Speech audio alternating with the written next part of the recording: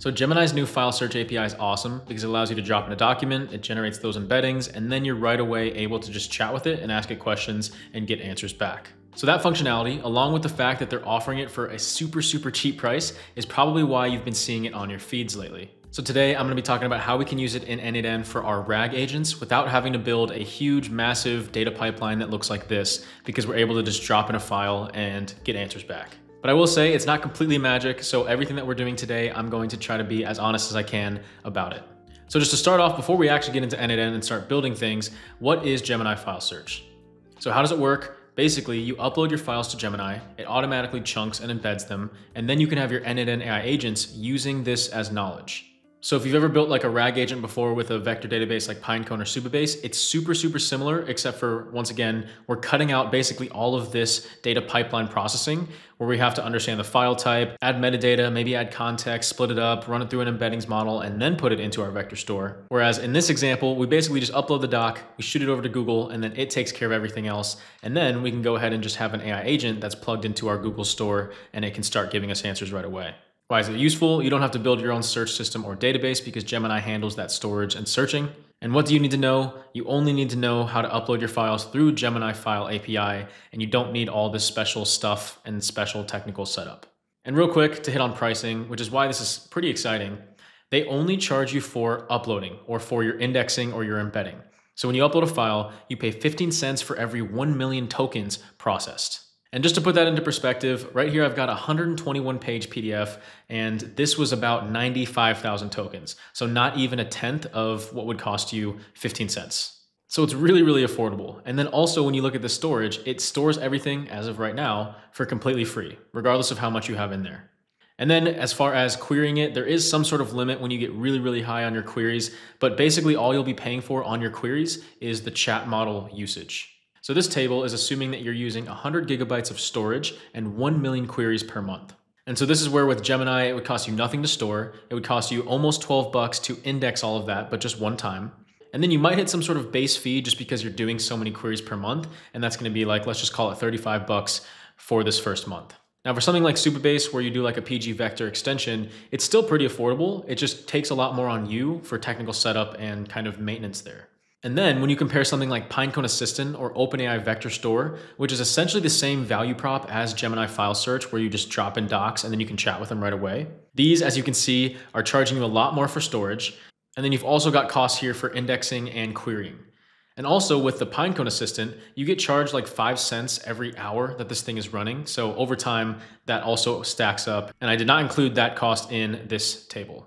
And so once again, just a visualization, Gemini is super cheap when it comes to this file search API. You may be able to get cheaper if you go a different route, but considering how easy and quick it is to just set up a Gemini file search API and RAG agent, that cost is justified.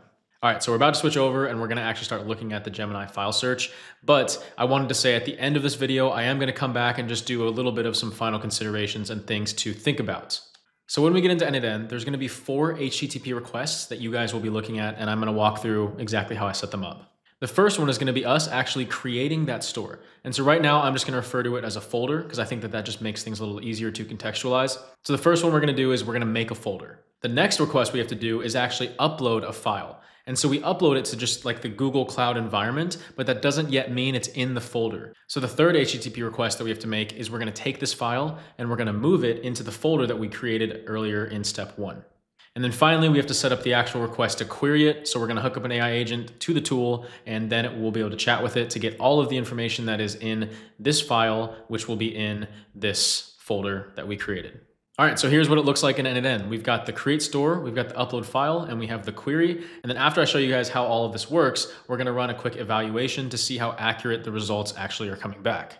Okay, so I already have all of this built out for you guys. If you want to download it for completely free so you can just plug in your own information, you can do so by joining my free school community. The link for that is down in the description. I also just recorded a full step-by-step breakdown of this in my Plus community, if you want to check that out, where I do other live builds, and we've got full courses in here as well. So if that interests you, go check it out. So anyways, the way that this works is we're setting up our HTTP requests.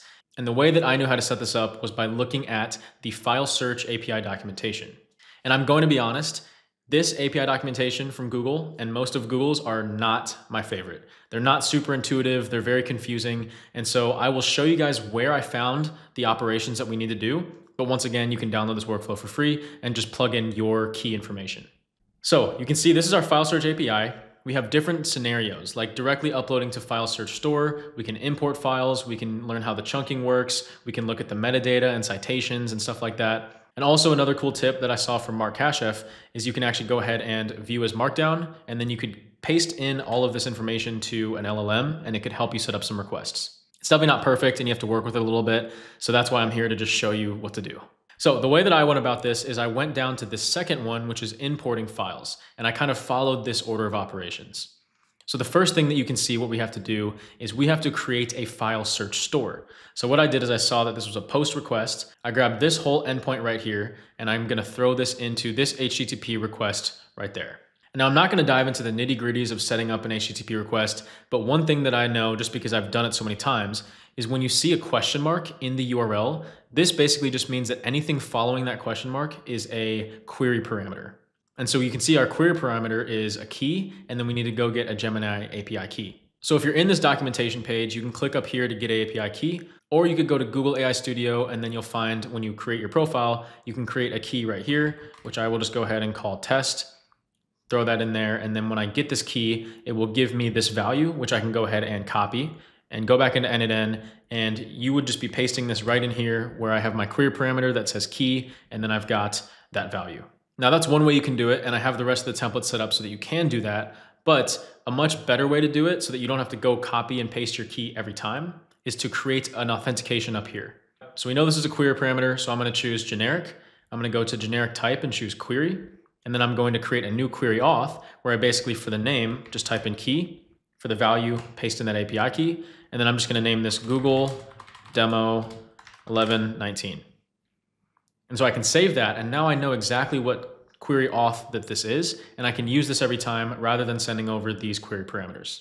So anyways, I've got my header content type in here, and then the most important thing that you need to do in this request is choose the name for your file store. So I'm gonna call my file store YouTube-test, and then I'm just gonna go ahead and execute this step. And you can see that we got this success message back from Google, which is basically saying, okay, here's the name of your file store, here's the display name, and here's the time that we created it. And so right now I'm just gonna pin this data so we can save it, because we're gonna have to come back and use this name in the next step. Okay, so we created our file store. The next thing we need to do is we need to upload the file to Google, and then we have to move it into that file store. So real quick, what I'm gonna do is just delete this connection. We're gonna go ahead and pull up this form submission trigger, which just makes me drop in a document. And I just dropped in this PDF, which is the rules of golf. And it's like a 22-page PDF or something like that. Now let's go into this HTTP request and take a look at what we're doing. So the way that I found out how to configure this one was back in the API documentation. You can see that after we created our file search store, we needed to initiate resumable upload to the store. So I went ahead and grabbed this post request. I grabbed this URL right here. As you can see, it ends in files. And then I threw in right here this URL. And then we have our query parameter, which I'm actually gonna get rid of, because as you guys saw, we just set up a query auth together, which was Google Demo 1119 right there. And then the last thing that we actually need to send over is the actual N8N file. So right here for the body, we're choosing N8N binary file, which is right over here. You can tell it's binary because you have schema, table, JSON, and then binary, and that's where it shows up. And so all you have to do is copy whatever the name is right here of that binary file and then put it in there. So that's why I'm saying file, those two things match up, and I can go ahead and execute this step. And what this is gonna do is it's going to tell us that our file is now in the Google environment. So what it does is it temporarily holds this file, which is why you see an expiration time. So if you don't move it into a folder by this date, it will expire. So you can see we got a name, we got a MIME type, we have a size, we have a URI, we have a state, we have a source, and that's just some metadata about this. And this is basically just our success message from Google. So moving on to the next one, what we have to do is actually move that file that's up in Google's cloud into our folder. So I'm gonna go back once again into the API documentation. You can see that there's one right here, which is import files into the right store. So I would basically grab this request. I then came into this HTTP request and pasted it right in here. And what you notice is that we have a variable to configure, because right here you can see it's asking for our store name. Now, the reason why we have to do it in the endpoint is because it didn't come after the question mark. So it's not actually a query parameter. So that's why we have to copy and paste the name of our file store in the actual URL. So I'm going to go back into this first node where we got that. I'm going to copy this name right here of our file store and then open up this import file node, and we're going to delete this and we're going to paste in the name of our file store right there. I'm going to go ahead and get rid of our query parameters because we already set that up together. We've got our headers we're sending over, and then finally for the JSON body, we just need to send over the name of the file that we just uploaded. So on this left-hand side, we had the upload file operation and it gave us a name. I basically just dragged in that name right there. And now if we execute this step, we're gonna get a success message from Google that's telling us that our file has been put into that folder. All right, so we made our folder, we uploaded the file, and then we moved that file into that folder. So now we're ready to actually test out the agent and see if it can understand what is in that PDF that we just gave it. So the way that this knowledge base tool works is it is another HTTP request. So of course I went to the API documentation and I saw this request right here, which is to generate content, which just means it's gonna get an answer back for us. So I grabbed the endpoint right here. You can see that it's using Gemini 2.5 Flash as the model. I saw the header parameters, I saw it was a post, and then I saw the actual body of the request that we need to send over. And what you'll notice is in the body, it asks us for a store name. So once again, what we'd want to do is we'd go all the way back up here. We would grab the name of the file store that we want to search in, and then we would open up this HTTP request, and we would make sure that it goes right in here. And now it knows to look in that file store. Now, the other thing that we had to configure was this from AI function for the actual query that we're sending to the file store. And so what I did is I used the from AI function, which basically just means that the agent that controls this tool will make the query. And I told it that the query is the question that the user needs an answer to. So it will be filling in the information here, and I'll show you guys what I mean by that when we actually run a demo. But then finally, for the actual prompt, I kept it really simple. I said, you are a helpful RAG agent. Your job is to answer the user's question using your knowledge-based tool to make sure all of your answers are grounded in truth. Please cite your sources when you're giving your answers. When you are sending a query to the knowledge-based tool, only send over text, no punctuation, question marks, or new lines, just to keep the JSON body from breaking. So here's the rules of golf PDF that I uploaded. Let's just go ahead and ask a basic question to see if it's working. So I'm gonna ask the agent what happens if your club breaks during the round. All right, so I just shut that off. It's gonna use its brain. It's gonna call the knowledge-based tool, and then we should see a correct answer that also tells us where it got it from. Okay, so we just got this back. It says, short answer, if a club breaks during the round because of normal play, you may continue to use the damaged club, have it repaired, or replace it during the round. But if it breaks for non-normal reasons, you may not use that club for the remainder of the round, and you may not repair it until after the round. It showed us the source was from the knowledge base from this document, and then rule 4, clubs. Okay, so that's how it handles one document in there. Let's go ahead and throw in another one and see what that's like. So we already have this pipeline configured. I should be able to just pull up this form, drop in another file, which is completely different. This one's about NVIDIA, and it should upload the file and import it into the correct store once again. Okay, so that was quick. It looks like it's already done. I'm just gonna go ahead and ask some random question about NVIDIA, and we will see if it is able to pull it. Okay, so I just asked it to give me a Q1 2025 fiscal summary for NVIDIA.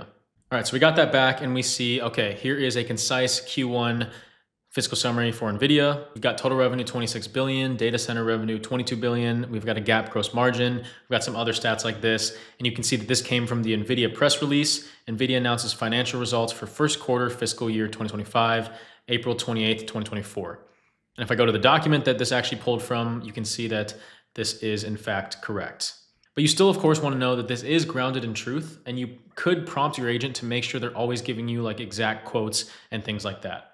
And so if I real quick just actually click into this knowledge-based tool, we can go ahead and see the output that it got. And what you'll see is, first of all, we get a candidates array. And in this candidates array, we see the actual text of the real answer that the Gemini model was able to get to based on all of the data that it was looking through.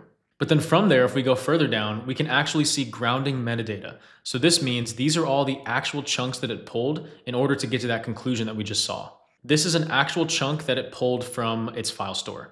And if we keep going down, we'll see more. We can see chunk 2, and we can also see where each chunk came from as far as which folder it was in. Chunk 3, chunk 4, and we get all of these different chunks. We're also able to see grounding supports. So this will pull different explicit sentences and things like that out of the chunks. And it will tell us where it started and where it ended, and you could go ahead and verify all of this stuff in your document as well. So I just wanted to give you guys some quick insight of what the tool actually comes back with, and then how your agents work together in order to give you the right answer. Now, of course, we actually want to test this. So what I'm going to do is I'm going to upload one more file using this flow right here, and then I'm going to run this evaluation where we're testing this agent on these 10 different questions, and we're going to see how accurate it's able to answer them. Okay, so we've got 3 total PDFs in our store. We have the rules of golf, which is 22-page PDF. We've got the NVIDIA announcement, which was 9 pages. And then we have Apple's 10K, which was 121 pages. And we've got 10 different questions across all 3 of these different PDFs. And we're gonna go ahead and see how well it does. So I'm running the evaluation right now. I will check back in with you guys when we get these results. Okay, so we just got that finished up. You can see the first run, I actually had the wrong API key put in, so it errored 8 times in a row. But on the second run, things went much better. So what we see here is that it got a 4.2 correctness, which is out of 5. So on these questions, it was able to get 5, 5, 4, 5. It had one tough one with a 2, but these questions were really tough. And keep in mind that we dropped in basically almost 200 pages worth of PDFs, and we didn't do anything special and hardly even any prompting. We basically just had the agent take its best shot at it. And these PDFs were about Apple, NVIDIA, and golf, so they just really didn't have any correlation, but we shoved them all in the same store as well. So anyways, just to kind of wrap up here, we have some final considerations that I wanted to talk about when it comes to RAG in general, as well as this specific Gemini file search API. And so the first 3 honestly just kind of fall under the umbrella of the fact that this is not magic. It's great that you can drop in these files, but what happens if you need to update a file and throw it back in? Now you have duplicate data. Because Google isn't really keeping a record of all of this data and making sure that things aren't duplicated or that old ones need to be updated and deleted, things like that. And if you keep on exploding your database with duplicate data, it's going to lower the quality of your agent's responses.